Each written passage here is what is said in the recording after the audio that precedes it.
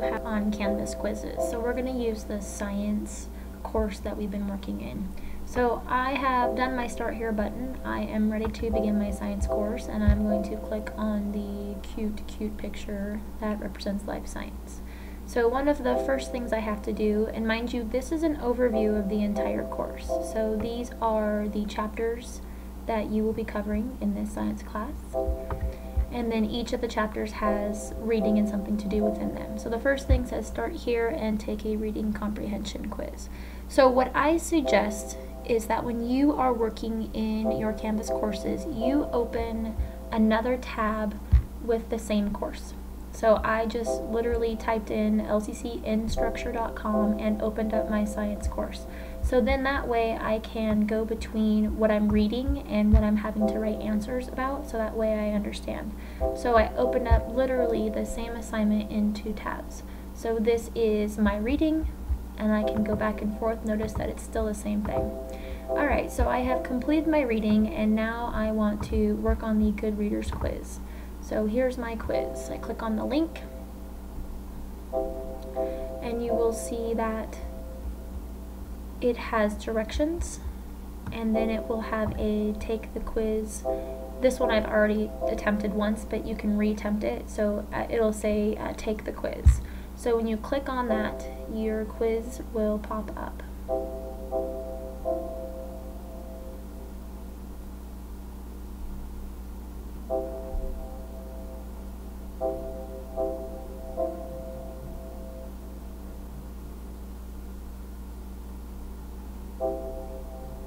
It will tell you on the right hand side how many questions you are and the time that's elapsing. So it says after reading the tips on what Goodreaders do, and this is why I say open in 2 tabs, because here you have what Goodreaders do.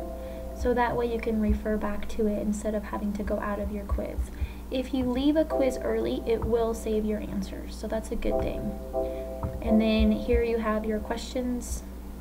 It does say to write in complete sentences, so I can look back to my reading, answer my questions, and continue through the quiz with much more ease than if I had to try and remember it in my memory.